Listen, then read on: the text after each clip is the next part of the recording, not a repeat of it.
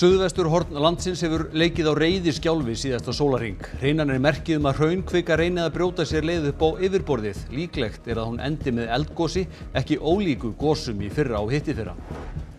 Jörð skalf og nötraði undir fótum jarðvísindamanna meðan þeir settu upp mæla austan við Kvikuganginn. Grindvíkingar halda ró sinni í öllum látunum þótt mörgum þykir hristingurinn óþægilegur. Úkraínsk stjórnvöld eru byrjuð að æfa viðbrögð við kjarnorkuslysi. Rússar og Úkraínumenn saka hvorir aðra að skipuleggja árás á kjarnorkuverið í Zaporizhzhia.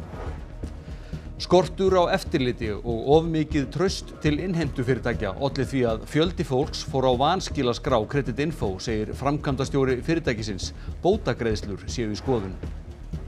10.000 gestir eru nú samankomnir á fótboltamóti á Akureyri sem hófst í dag. Þrátt fyrir mikinn kulda stemmingin á svæðinu góð.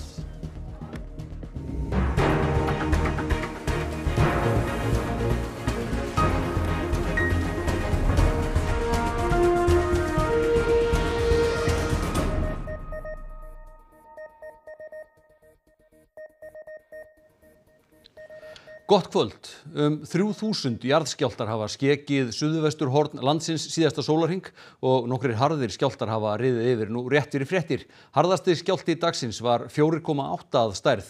Skjálftahrina á upptök sín á milli Fagradalsfjalls og Keilis og til marks að hraunkvika reynir að brjóta sér leið upp á yfirborðið. Benedikt Sigurðsson, fréttamaður, þú hefur verið á ferðinni við upptök skjálftanna í dag. Hvernig var það?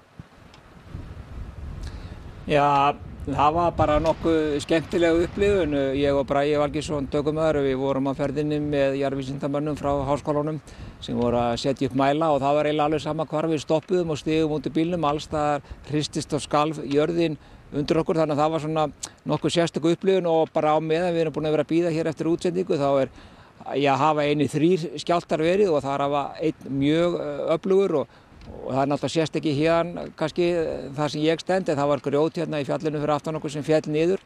Þannig að það er ýmislegt að vera. En við skulum sjá hvað gerðist í dag. Þórdís Arnljótsdóttir fer yfir það með okkur. Landris byrjaði að mælast á Reykjanesskaga í byrjun apríl. Rauði liturinn á myndinni sýnir það sem landrisið er mest. Það í kringum Fagradalsfjall og nær að Keili og niður að sjó. Þar til á sunnudaginn var nam það mest 3 sentimetrum. Við erum búin að vera að horfa á landris og þenslu á svæði síðan í apríl. Klukkan 4 í gær virðist hafa farið kvikuinnskot úr kvikuhólfi sem olli mikilli skjálftahrinu með ótal skjálftum. Þetta er á milli Keilis og Fagradalsfjalls. Aðalvirknin er þar og þar er kvikan að reyna að brjóta sér upp. Á 4. tug skjálfta, 3 eða stærri hafa orðið síðan rétt fyrir klukkan 11 í gærkvöldi. Stærsti skjálftinn var rétt fyrir 8:30 í morgun, 4,8. Margir hafa orðið óþyrmilega varir við skjálftan á Reykjanesskaga, höfuðborgarsvæðinu og allt upp í Borgarnes. Langlíklegast ef það kemur gos að við myndum sjá það einhvers staðar frá norðurhluta síðasta gos að Keili. Dýpt skjálftanna gefur merki hve langt hraunkvikan er frá yfirborði. Þannig var dýpt skjálftanna í gær 8 til 10 kílómetrar en þeir hafa nú grynkað og sumur þeirra er á 2 til 3 kílómetra dýpi. Benedikt segir að aðdragandinn frá kvikuinnskoti að gosi hafi verið 2 vikur í Geldingadölum 2021 en aðeins 5 dagar í fyrra. Ef að gosi verður þá gæti þess verið skammt að bíða.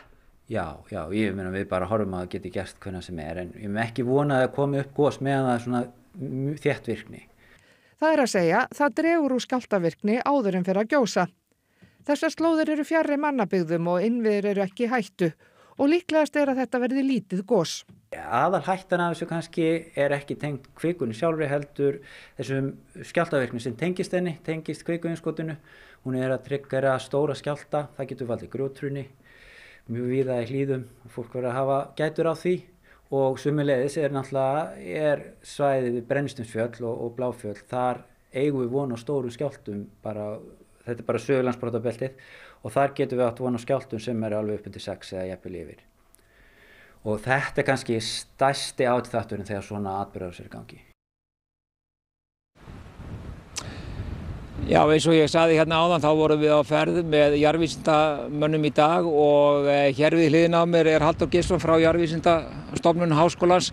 Þið voru að koma fyrir mælum. Hvað er verið að mæla?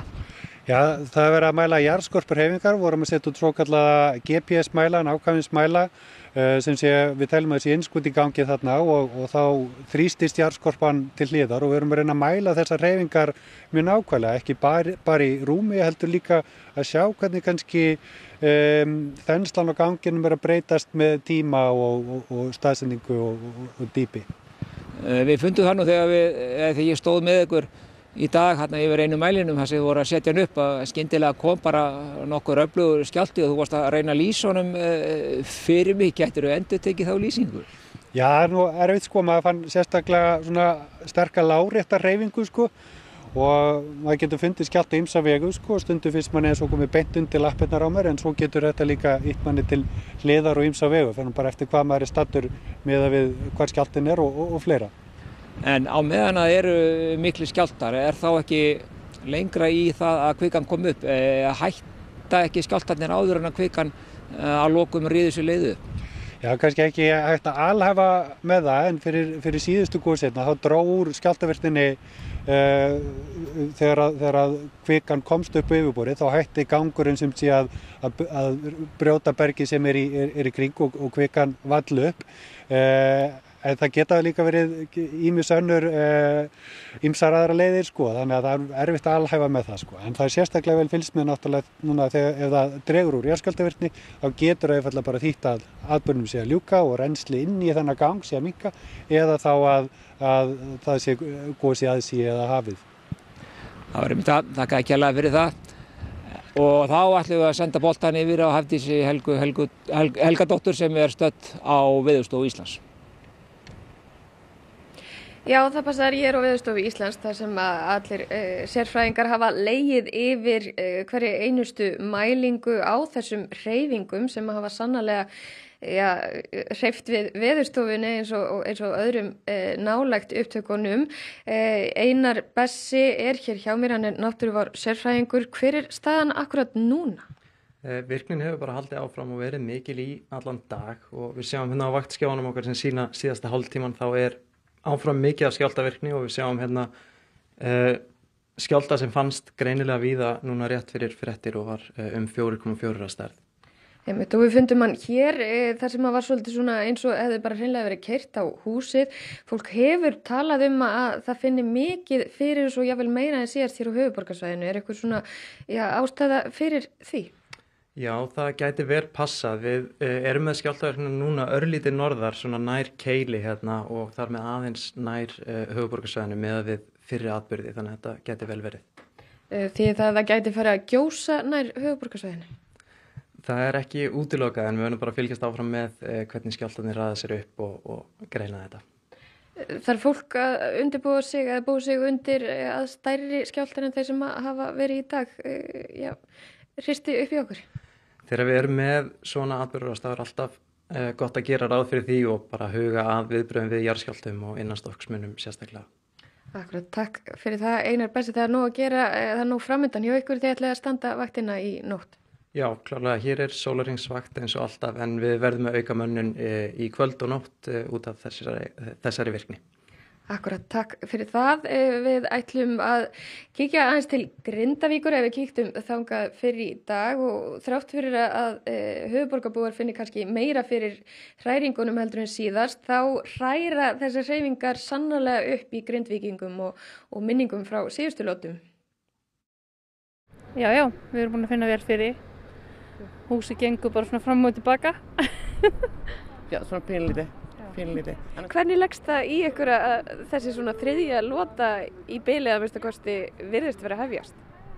Ég verð nú viðurkenna, ég er ekkert eitthvað svaka sátt við það sko. Ég meina, þetta er orðið svolítið erfitt, sérstaklega fyrir krakkana. Hvernig leggst það í þig að þetta sé kannski að fara af stað á ný? Ekkert allt og vel, þetta er bara svakalega óþægilegt og þetta er eitthvað sem venst ekkert, allan finnst mér það ekki. Ég er bara spennt sko. Ég er ekkert hrædd við þetta, ekki neitt. Mér finnst þetta bara ótrúlega spennandi og ef það kemur nýtt gos þá kemur það örugglega bara á mjög svipuðum stað því þar er náttúrulega jarðskorpan þynnri. Nokkur hundruð ferðamanna fara að góðstöðunum á hverjum degi og í dag var engin breyting þar á og ekki þeirra sem að við ræddum við hafði nokkra hugmynd óvissustig almannavarna né þá skjálftavirkni sem hafði verið á svæðinu síðustu klukkutíma. Are you aware of all the earthquakes that have been going on now for 24 hours? Not actually, no. We had some idea, but not that it's active right now. No. Has anyone warned you at the airport or anywhere? No. You're going to the volcano now? Yes. But did you know that today they are saying it could erupt any day now? Oh no. Are you aware of the earthquakes that have been around this area today and yesterday? No, actually not. They are saying that it could erupt maybe any day now. Does that matter to you while going up there? A little bit. Ákveðnar áhyggjur af ferðamannastraum upp eftir núna sem eykst væntanlega með þessum fréttum. Þó segir Steinar hafa meiri áhyggjur af því ef ferðamenn elta nýtt gos á þeim stað sem talið líklegast að gjósi næst. Þess að nú bendir allt til þess að þetta sé í norðaustur af þessum stöðum sem við erum búin að vera og raunni aðgengi verra, það lengra. Vegslóðar sem eru þarna upp eftir sem eru nú ekki merkilegir að þeir bera enga umferð. Þannig að það verður væntanlega, það verður svolítið kaos. Ekki náðist að halda almannanefndar fundi í Grindavík fyrir í dag vegna sumarleyfa. Nú náttúrulega margir bara í sumarfríum, út Kviðfinn og Hvappinn og jafnvel ellendis og svona, þannig að auðvitað verður dýpra á mannskap. En sagan hefur nú sýnt sig alveg að einhvern veginn ná að manna það sem það þarf að manna. Úlfar Lúðvíksson, lögreglustjóri á Suðurnesjunum, segir sitt fólk vera í viðbragðsstöðu þó hann sé rólegur yfir stöðunni enn sem komið Almannavarnir funduðu jafnt í morgun og aftur í eftirmiðdaginn. Eins klukkan 2 þá samfélagið upp á flugvelli með stóran fund. Ferðamenn, eitthvað sérstakt viðbragð sem að tekur við núna vegna þeirra? Nei, menn þetta spyrst þetta hratt út. Það fara upplýsingar inn á fjölmiðlana, samfélagsmiðlana og við þetta fylgist með því trafík þarna innfrá, menn þurfum aðeins að skoða það. Nú ef við þurfum að hafa eitthvað stórar áhyggjur af fólki þarna þá bregðustu við með viðeigandi hætti. Og Reykjanesið á sér að sjálfsögðu langa sögu og þráttur að hafa legið í einhvers konar dvala í það bil 800 ár fram til síðustu 2 ára. Þá virðist skaginn vera glaðvaknaður núna og það virðist vera að fara að gjósa í 3. sinn á ekki meira en rúmlega 2 árum. Jarðskjálftar fóru að angra Grindvíkinga haustið 2019 og í janúar 2020 lýstu almannavarnir yfir óvissustigi vegna vísbendinga kvikusöfnun vestan við bæjarfjallið Þorbjörn. Jörð skalf hressilega með hléum í meira en ár. Í byrjun árs 2021 komu ítrekkað stórir skjálftar og ástandið tók sinn toll af íbúum. Maður bara orðinn úttaugaður. Maður alltaf í þessum ótta. Maður alltaf í þessari viðbragðsstöðu. Hvað gerist? Þetta bara fara að taka á mann. Það var svo ægilega læti því að það var alls staðar að hrynja eitthvað niður. Strákurinn minn, hann var nú bara brókinni, hann dreif sig í föt og setti föt í bakpoka og bara ég vil fara núna.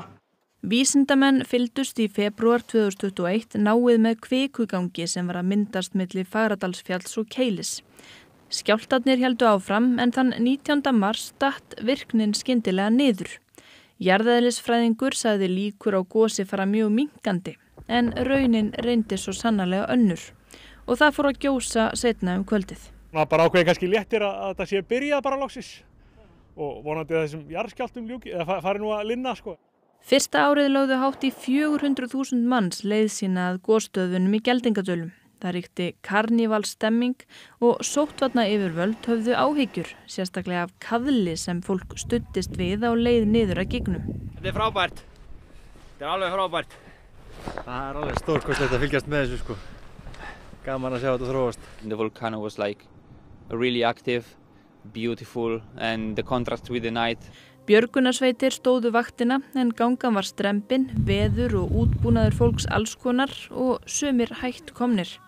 Þetta varð langlífasta gos 21. aldarinnar og það var dyntótt og kom vísindamönnum oft í opna skjöldu. Að vera í stöðugum spýjum og strókum í næstu 2 mánuði, það frekar óeðlilegt. Það sem við þurfum kannski að byrja að hugsa núna það að við erum ekki að tala kannski gos sem einhverja mánuði, hugsanlega gos sem getur verið einhver ár. Þegar eldgosinu lauk í september var umhverfið gjörbreytt. Þessu gosi var kannski lokið en áfram var ólga undir niðri. Í byrjun árs 2022 rak hver skjálftahrina aðra og í byrjun ágúst fór að gjósa aftur við Meradali. Þetta var annað ferðamannagos, nokkuð kröftugra en hið fyrra en úthaldið var minna og sýningin búin strax fyrir ágústlok. Nú útlit fyrir að næsta gosi í hrinunni sé á leiðinni og vísindamenn hafa lýst yfir að virknin á Reykjanesskaga geti verið komin til að vera, jafnvel næstu áratugina. Það hristist allt og skelfur hér í myndverinu í Efstaleiti með reglulegu millibili. Nú rétt þegar þessi frétt var í loftinu var skjálfti og það gott að ljósin hér fyrir ofan eru kyrfilega fest. En að öðrum málum. Rússar og Úkraínumenn saka hvorir aðra að skipuleggja árás á kjarnorkuverið í Zaporizhzhia. Forseti Úkraínu segir Rússa hafa komið fyrir búnaði við kjarnorkuverið sem líkist sprengiefni. Kjarnorkuverið það stærsta í Evrópu og meðal 10 stærstu í heimi. Það ekki ýkja langt frá borginni Zaporizhzhia sem enn á valdi Úkraínumanna en kjarnorkuverinu náðu Rússar í mars í fyrra. Зараз від нашої розвідки ми маємо інформацію про те, що на даху кількох енергоблоків Запорізької атомної станції російські військові розмістили предмети, схожі на вибухівку. Можливо, щоб імітувати удар по станції, можливо, у них якісь інші сценарії. Zelenski segir að hættan komi aðeins úr einni átt. Саме Росія і ніхто інший. Talsmaður Rússlandsforseta varaði hins vegar við því í morgun að úkraínsk stjórnvöld væri að skipuleggja árás á verið. Úkraínumenn og líklega heimurinn allur munu seint gleyma Tjernobyl kjarnorkuslysinu, versta kjarnorkuslysi sögunar og úkraínsk stjórnvöld eru byrjuð að æfa viðbrögð. Ми готувалися до тяжких наслідків, тобто то, що будемо евакувати близько 300 тисяч чоловік. Ми звертаємося до цього світу. Допоможіть нам зупинити цю страшну катастрофу, щоб не погибли наші діти, наші батьки. Будь ласка, світ, відгукніться, допоможіть зупинити цю страшну катастрофу. Alþjóða kjarnorkumálastofnunin hefur ítrekað krafist þess að skilgreint verði hlutlaust svæði við verið til að forðast kjarnorkuslys. Sérfræðingar segjast ekki sjá merki sprengiefni en þurfa aukin aðgang til að fullvissa sig það. Framkvæmdastjóri Creditinfo segir fyrirtækið ekki hafa sinnt nægilegu eftirliti þegar fólk var sett á vanskilaskrá. Það hafi treyst of á upplýsingagjöf innheimtu fyrirtækis. Hún útilokar ekki bótagreiðslur. Creditinfo fékk kröfur frá innheimtufyrirtækinu almennri innheimtu fyrir hönd lánafyrirtækisins e-commerce sem átti smálánafyrirtækin hraðpenninga, Múla, smálán og 1909. Þar uppfylltu ekki skilyrði, voru undir lágmarksfjárhæðum og skuldarar fengu ekki tilskildar upplýsingar. Að þarna var Creditinfo að setja of mikið traust á innheimtu aðilann og síðan var upplýsingagjöfin til skuldara líka, það var misbrestur líka þar. En hjá okkur, hjá Creditinfo, þá hefðu við átt að sinna eftirliti með þessum aðilum betur.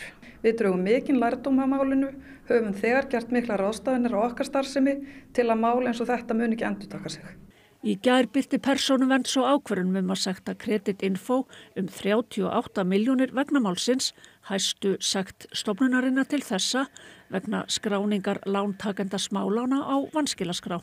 Engar forsendur voru fyrir skráningunni og afleiðingarnar geta verið afdrifaríkar, erfiðleikar við að stofna til bankaviðskipta, fá kort og lán svo að eitthvað sé nefnt. Hvað segir þetta fólk? Ég vil segja það að Creditinfo, þegar ljóst var að kröfurnar voru ekki réttmætar, þá voru þar afskráðar og það var líka farið í að leiðrétta þannig að þetta myndi ekki bitna á lánshæfismati. En ég vil líka segja að það mikilvægt að hvert og eitt mál sé skoðað fyrir sig. Á þetta fólk rétt á bótum frá Creditinfo? Það verður skoðað hver bótarétturinn er. Muni bjóða bætur að eigin frumkvæði? Það verður allt saman skoðað. Eitt stærsta yngri flokka fótboltamót sumarsins hófst á Akureyri í dag og næstu daga etja rúmlega 200 lið þar kappi. Amanda Guðrún Bjarnadóttir fréttamaður er stödd á einum keppnisvellinum þar sem leikir standa enn yfir. Hvernig er stemmingin, Amanda? Stemmingin hérna á KR-svæðinu er frábær og mér skilst að það séu 10.000 manns sem sæki Akureyri heim á meðan mótinu stendur og bærinn iðar af lífi. Ég held þó að flestir hefðu þegið örlítið betra veður í dag, eru svona 5-6 gráður og svolítið til gjóla. En jákvæðnin var þó alls ráðandi á keppnissvæðinu og ég fór og tók púlsinn þar og kíkti líka upp á tjaldsvæðið á Hömrum og hitti fólk þar. Hvert er markmiðið í leiknum? Bara vinna. Bara vinna, spila vel. Samvinna, hvetja okkur aðra áfram og bara ekki hengja haus. Er kuldin að hafa einhver áhrif á okkur? Nei, ekki að vera að hreyfa svo mikið. Bara fínt veður fyrir fótbolta. Mjög gott. Og hvernig myndið þið lýsa stemmingur hérna í stúkunni á ennirmótinu? Hún er rosalega góð, mjög mikil samheldni. Verður ekkert heitt í kolunum hérna? Já, það hittnar aðeins í kolunum en við reynum að halda okkur á mottunni. Styðja bara við okkar stráka. Þú er hérna í nokkrum lögum. Hvað er þetta mörg lög, heldur þú? Já, það er ullarlag og svo er KR-peysan og dúnúlpan og svo vasshelt. Dugir þetta? Já, þetta er dugað bara, já. Og tjaldsvæðinu á Hömrum hélt fólk mikið til inni í hlýjunni. Þetta er hressandi, en við erum með hlýtt og gott þarna inni. Við erum ekki mikið úti núna kannski. Búið að gera einhverjar sérstakar ráðstafanir, kuldaráðstafanir? Nei, bara að hafa hlý föt og gashítara og allskyns hítara og það er eina sem þarf.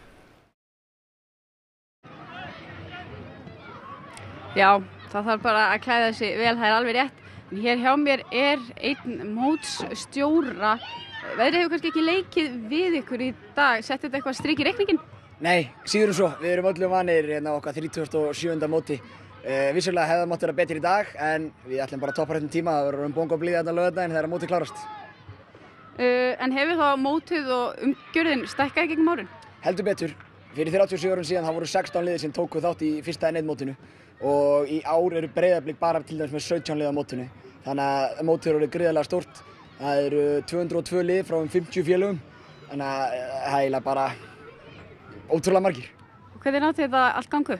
Við erum með frábæran hóp starfsmanna, sjálfboðaliða og samstarfsaðila sem koma að því að láta þetta allt saman ganga upp. Allir sé ekki kringum 500-600 mann sem að vinna sjálfboðavinnu fyrir félagi kringum mótis og þetta. Og til dæmis þarf að dæma alla þessar 911 leiki sem eru í mótinu og það þarf að skammta matarskammta. Svona 6.000–7.000 matarskammta á dag yfir 4 daga. Þannig að það er í mörg horn að líta og við þurfum að keppa á 16 völlum og fleira til. En við erum með frábæran hóp fólks og þetta væri náttúrulega aldrei hægt án sjálfboðaliðastarfsins sem fylgir íþróttahreyfingunni. Það er einmitt það, við ætlum að láta þetta gott heita hérna af N1-mótinu á Akureyri. Takk fyrir þetta, Amanda. Sjáum það næst hvernig viðrar á unga knattspyrnumenn og okkur hinn.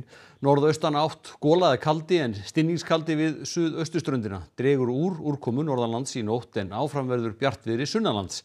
Hiti á bilinu 5–18 stig. Sigurður Jónsson, veðurfræðingur, fer nánari yfir veðrið næstu daga að loknum íþróttafréttum sem Þorkell Gunnar Sigurbjörnsson sér í kvöld.